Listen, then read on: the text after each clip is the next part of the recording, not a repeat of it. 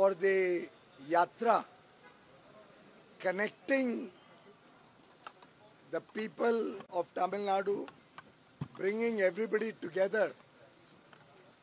Enna Man, Enna Makkal has today gone into the hearts of every Tamil brother and sister. Annamalai is a person who wants to bring Tamil Nadu on the world map. He's a young, dynamic leader who wishes to see the people of Tamil Nadu prosper, grow, along with the rest of the India as one. Our G20 presidency talks of Vasudhaiva Kutumbakam. The world is one family. Prime Minister Shri Narendra Modi has given a theme, one earth, one family, one future. Sadly, some of the Dravidian parties are trying to divide the people of India. Whether it is on the lines of language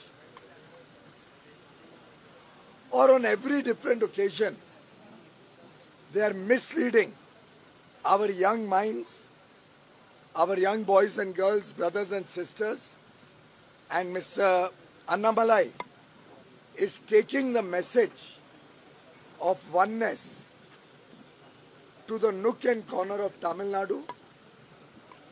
We have no doubt in our mind that the people of Tamil Nadu will stand with Prime Minister Shri Narendra Modi, will stand with Annamalai ji, will protect Tamil Nadu, and India will work for the development, prosperity and corruption-free Tamil Nadu.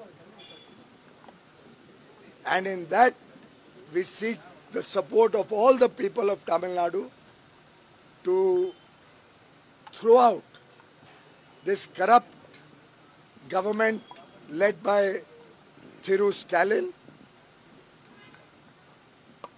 This corrupt government, this corrupt thinking,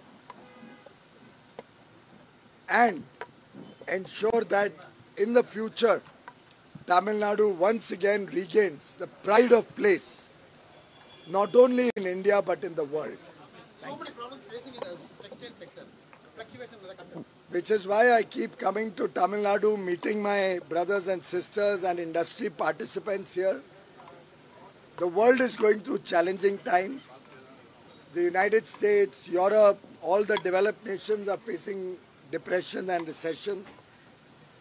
Even China has seen a fall in their economic activity.